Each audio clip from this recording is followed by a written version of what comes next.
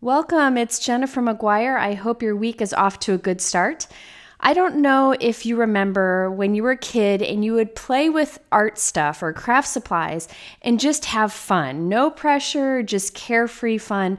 Well, today's technique is one that I remember doing as a kid, and I was so excited to do this again today and to do it with Lila. So wanted to share it with you. It is a tissue paper watercolor technique.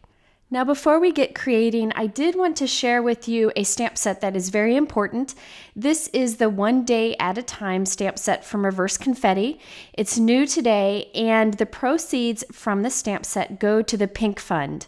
The Pink Fund is an organization that helps give financial support to families of women who are battling breast cancer. It's a great organization, and I'm really proud of Jen from Reverse Confetti for making this possible. So I'll be using this stamp set later in the video. I wanted to mention it first because it's so important. Okay, so let's start creating like we did when we were kids. I remember doing this technique many years ago with regular tissue paper that we bought at the store.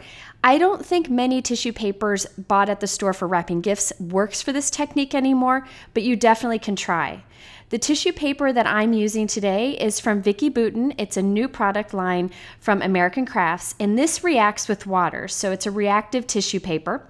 And look at all the beautiful colors. There are many sheets in the pack, large sheets, so you have a lot in this package to create with. I use very little of it today. What I did is I cut some sheets together. You can see it's layered up maybe 6 pieces here, and I'm die cutting a bunch of different die cuts from it. That big triangle is from Reverse Confetti. It's a really fun tall triangles die set. And then I'm also doing some hearts and circles.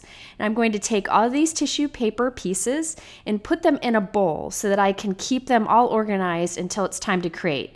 Because these are thin, I don't want to lose them on my work surface. So check out all the beautiful colors. Again, this is a tissue paper that is meant to react or bleed with water.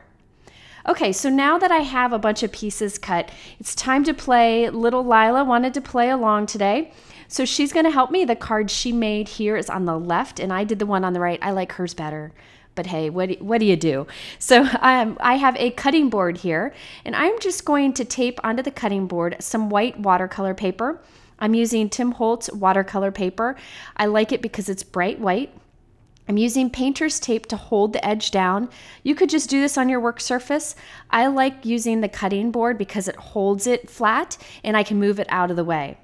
So you can see little Lila here is covering this with water. You want to be pretty generous. Get a nice sheen across your watercolor paper, and then you just start dropping these little tissue paper circles wherever you want. Now, I think the reason Lila's turned out so good is because she just put them wherever she wanted. She allowed colors to overlap. She didn't think about it. And I think that's where the fun happens.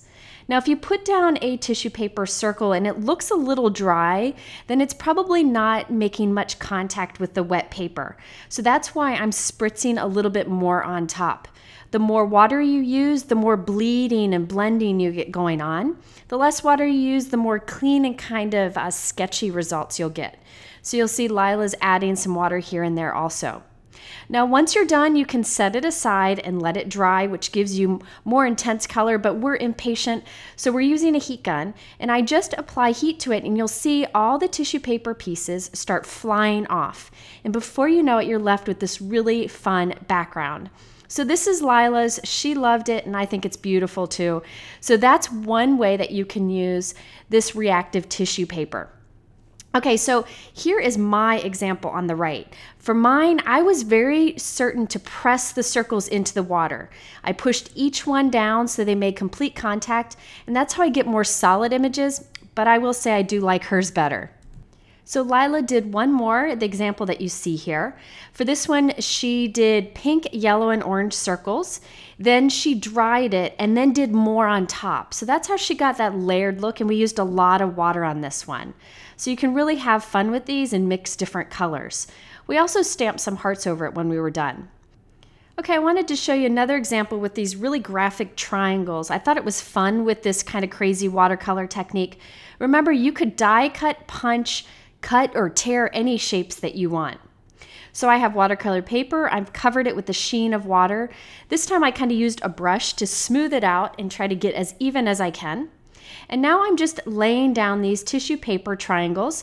This I showed you earlier in the video. I cut with a new reverse confetti tall triangles die set. I just think it's such a cool set. And I'm just using the blue, the green, and the dark blue tissue papers for this. Now I'm kind of spraying as I go just so I can get some bleeding and some cool effects going on. And as I heat it, check it out, the tissue paper just peels back and you get that really cool result. So at the end of this video, I'll show you how I pulled these into cards, but I just wanted to show you some of the different looks that you can get from this technique. I will say, like, these dies are fun to work with because they're so graphic looking, yet we gave it kind of a playful look by using the watercolor technique. Now, my favorite of all of the techniques that I did today was this rainbow background, and it was definitely the easiest to do. All I did is I cut a bunch of random strips of the tissue paper, all different widths. Some of them are perfect, some of them are not. You could even tear it if you wanted to. And then I'm laying them down, overlapping them onto the wet watercolor paper. I'm not making any effort to make sure this is perfect. I layer a lot up. I like to double layer yellow because it's such a light color. It makes it a little more vibrant. I do add water over this because I really want some fun, like, movement of color to happen here. Now I am pressing this down with my brush. You don't have to do this, but that was making sure that I had contact with all the color against the background. Now you'll notice there on the bottom, I didn't have contact, which is, cool if you want to leave it that way, but I wanted to show you that you can layer on top of this also. Now the techniques I'm doing today are very basic. There's nothing fancy that I'm doing here. There are some really cool techniques where you can layer colors and crumble the tissue paper. The sky is the limit with this product. Now for this example, I wanted to show you can also get a clean look with this tissue paper. So for this one, I wanted to do some soft pink hearts that were kind of scattered along a background. So I've wet the watercolor paper and I'm going to drop the little hearts in place here and there. You can tell I'm putting a lot more thought into it than I did with the other examples, but I wanted to show you can get a very clean look if you wanted to. So I'm just going to place these onto the background, kind of evenly spaced. I will say that if you're taking this much time to place the tissue down, you want to make sure that you re-wet the paper here and there, just so that you can still have that reaction going on. When I was done, I kind of sprayed the whole thing a bit more. If you let this sit, you'll get a more intense color. I'm impatient, so I didn't let it sit. I went ahead and heat set it and kind of blew all the tissue paper off. If you want to make sure that these react perfectly in perfect little hearts, you do want to make sure that each tissue paper is in contact. But I didn't do that because I really kind of wanted to have that fun, imperfect feel to it, even though the hearts are perfectly placed. So there we can get a more clean look from this reactive tissue paper. By the way, this tissue paper, that pack goes a long way and the price is pretty good. And this is the perfect project to do with kids this summer when, we're always looking for things for them to do. Okay, so now I wanted to show you how I pulled these things together and some of the fun little doodads that I added. For this example here, I stamped the sentiment from the new reverse confetti One Day at a Time stamp set. This is the one that I showed you at the beginning that supports the Pink Fund. So I'm putting this in my MISTI. You don't have to use the MISTI. I just did because I knew I would mess it up if I didn't. So I'm stamping this with black VersaFine ink and then I will clear heat emboss it. Now, if I did this card again, I would have the triangles going in the opposite direction so that the sentiment tilted up instead of down. But hey, this is what I did, so I'm just going with it. And now I'm adding double-sided tape to a piece of white craft foam.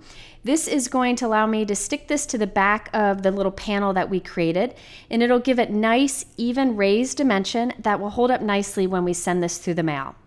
So these cards are 4 1/4 by 5 1/2 in the end. I went ahead and black or white heat embossed a sentiment on each of these backgrounds that we created. I wanted to keep it very simple, but I did want to add a little bit of sparkle to each, so I thought I'd show you some of the details that I added on some of the cards. For this rainbow example, I put some sequins along the card, along with these fun Queen & Company bright pearlies at the center of each of them. So I'm using Ranger Multi-Medium in the matte finish. That's a super strong adhesive.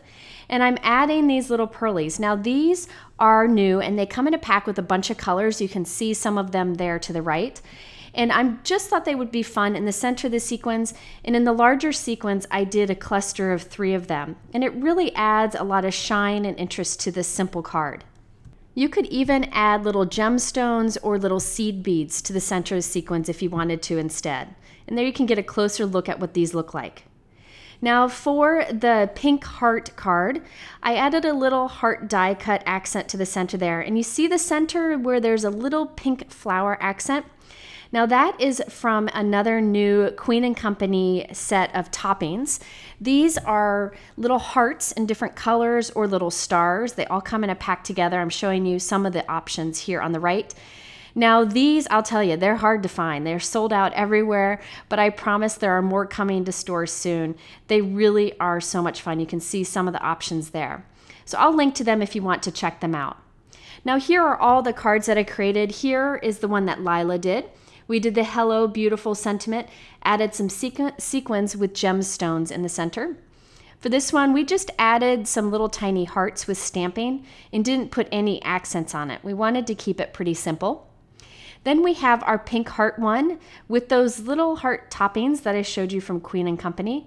I did also add some little white gel pen dots to the hearts just to kind of make them pop a little bit more. For the triangle card, I added some sequins, gems, and little stars just to add a little bit of interest. Then we have the circle card that I created to try to be like Lila, but it didn't turn out as good as hers. On this one, I added some gumdrops from Your Next Stamp and kept the rest of it very simple. And then finally, probably my favorite background of all, the rainbow one done with the stripes. And we have the sequins with the little pearls in the center. I really hope you'll give this technique a try. It is so much fun to do. If you're interested in the products, they're linked below in my YouTube description, but be sure to go to my blog. There's a lot more there. In the middle are other videos that might be of interest to you, and hit subscribe if you haven't done so already. Thanks for stopping by. Have a great week, and we'll see you soon.